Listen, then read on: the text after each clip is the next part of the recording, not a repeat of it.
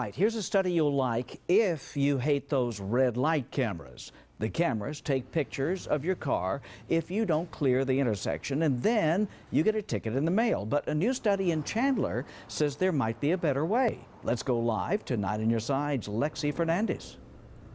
Well, Guy, here's the idea. Pretty much they want you to make yellow lights like this one on Speedway and Kolb longer. Right now you get about 3 seconds, but a study in Chandler says that if you give drivers more time, safety will improve and less people will get tickets. Longer yellow, fewer accidents? I think the difference comes into play only then in conjunction with the left turn arrow, how the left turn arrows work as well. So that if you do have the leading left turn arrows, you do need that more times. This driver likes the idea, and in Chandler, they've been trying longer yellows for 6 years, going from a 4-second yellow light to a 4.5-second one.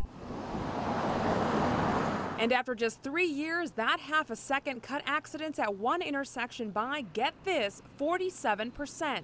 In general, you can replace the photo enforcement cameras by simply adding time to the yellow, and you get just about the same results. People who want red light cameras out of Tucson say the city won't do it, even if longer yellow lights will work, because they make a lot of money on red light tickets. So if you were to have more time, less people would be getting tickets. Is there any validity to that? I think there's zero validity to that, in fact. The idea is we know what the posted speed limit is.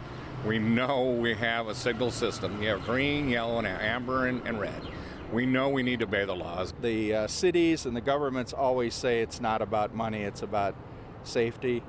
Every single city or municipality or place that has had photo enforcement, as soon as they quit making money, they pull them out. And what about this new experiment in Chandler? Will the city take a closer look at longer yellow lights now? The clear answer is no. If we run lights, we run lights. It has nothing to do with the time intervals. He says the red light cameras are doing a great job here, and there's no reason to change. Now, I did speak to the city engineer in Chandler, who said that they're going to be doing plenty of these experiments in the future. As for whether or not this will be done here in Tucson, we're told not anytime soon. Reporting live from Speedway and Kolb, Alexis Fernandez, KGUN-9 on your side. Alexis, thank you.